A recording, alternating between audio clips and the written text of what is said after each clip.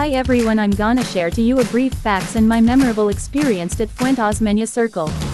As we Filipinos love celebrating Christmas, with Cebu as one of the localities that celebrate the holiday most grandly. A heartwarming traditions that make Pasko sa Sugbo a truly magical experience.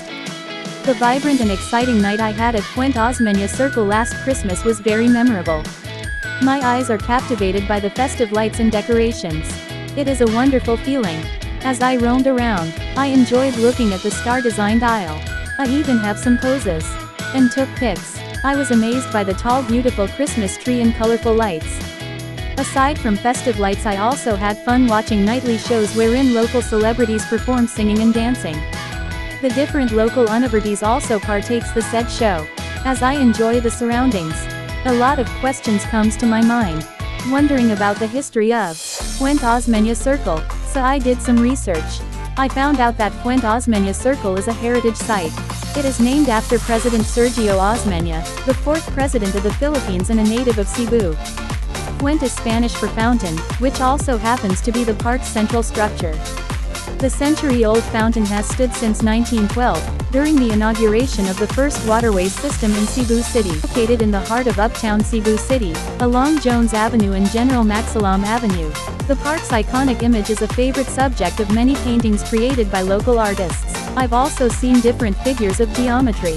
I saw some shapes in the fountain-like square. The lamp post is in pentagon shape while its base forms a trapezoid. The paths were nicely designed in parallelogram shape and an example of plane and the benches look so creative. Angular prisms forming its seat and chair backs. Point, right angle, lines and circles were seen at the fences. Another creative lamp post I saw was in diamond design. And, if we look at the aerial part, we can see a big circle forming its actual shape. Definitely geometry plays a vital role in the construction process itself. Like the Arc de Triomphe brings to mind William E. Carson's original plan for the development of Cebu beyond the old Spanish Quarter.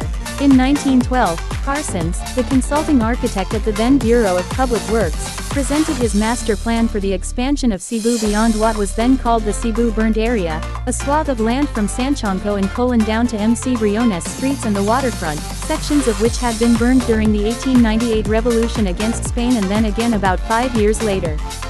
This area had remained decrepit, with streets so narrow that the American colonial administration decided to create a new section of the city, beyond Sanchonco. In his plan, Carsons designed 6 diagonal avenues leading to a central hub, in this case the Fuente Osmeña Rotunda, which he originally designated as the site of the new Cebu capital.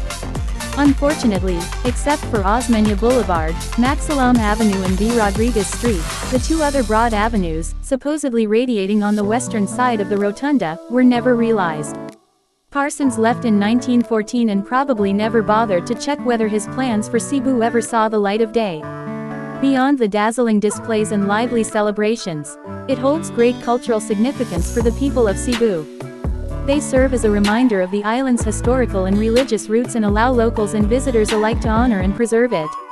It's always great to know. I'm Azumi Zaizen, glad to share this to you. I hope you learned and enjoy my video. Thank you for watching.